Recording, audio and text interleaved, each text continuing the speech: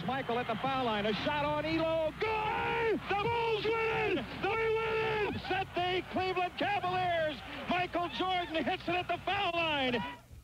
If Michael Jordan was an artist, then you'd have to call his work painting by numbers.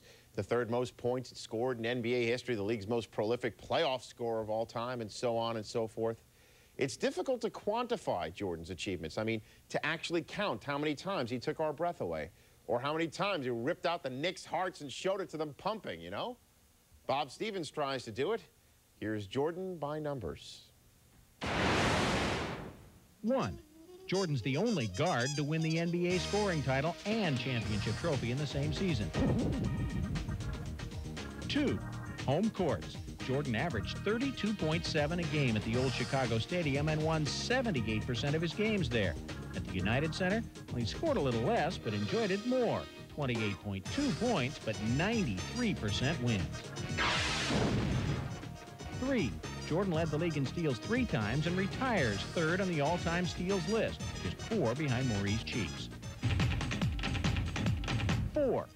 Players among the NBA's all-time top 50 who don't have rings because of Jordan.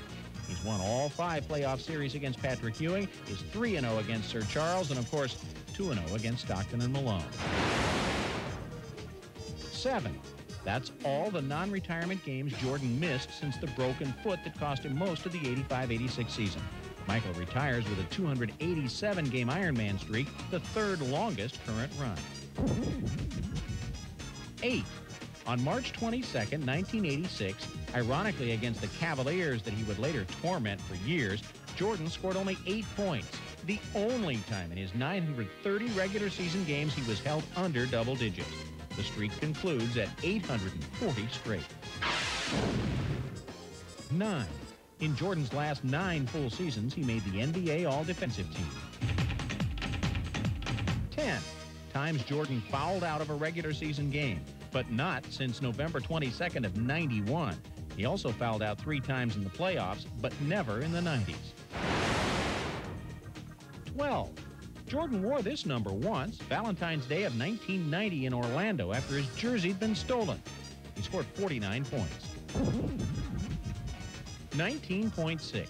Yes, Dean Smith was the last guy to hold Jordan under 20 points a game. 19.6, his junior year at Carolina, though he did win the Naismith and Wooden Awards that year. 23. Mike Bratz had it in Chicago before Michael, who came in and led the Bulls in scoring, rebounding, assists, and steals. Only 6 other players have ever done that, and none of them were rookies. 25.